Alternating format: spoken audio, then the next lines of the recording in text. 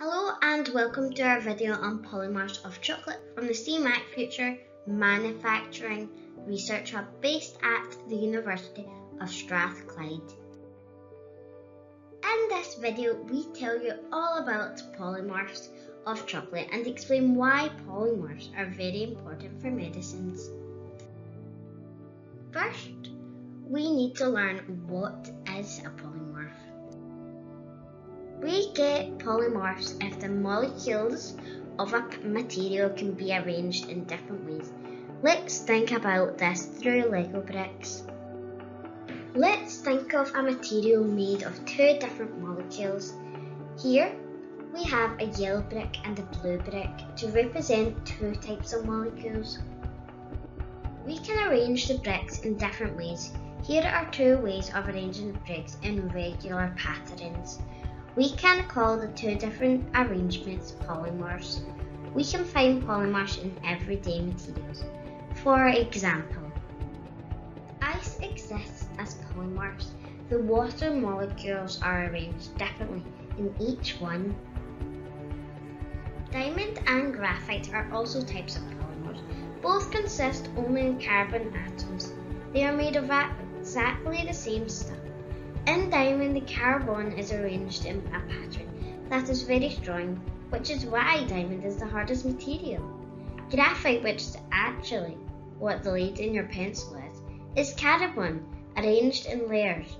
When you write or draw with your pencil, the layers come off. You couldn't do that with a diamond.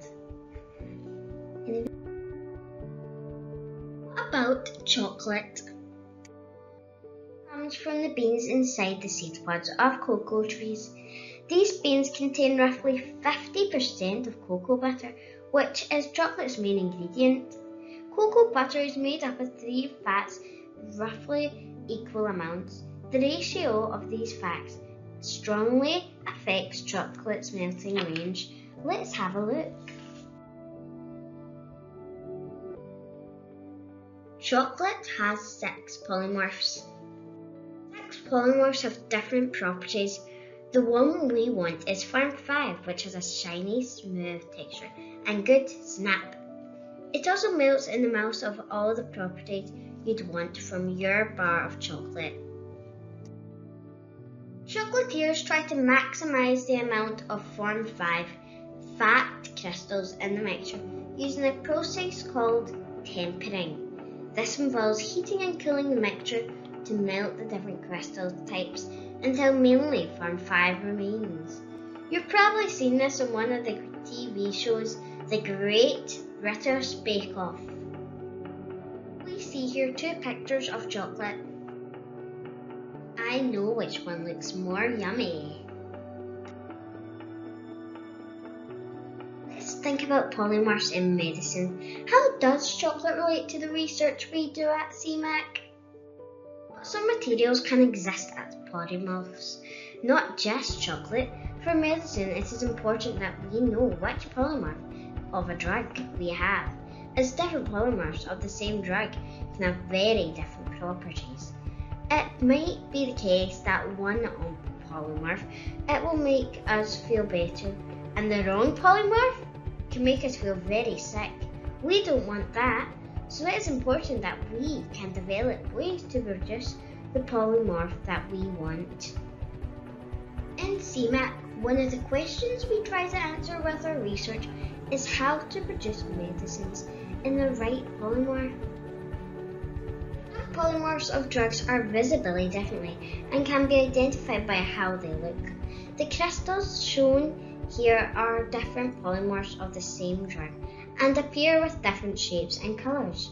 However, most polymorphs are very difficult to tell apart and require special experiments to find this out.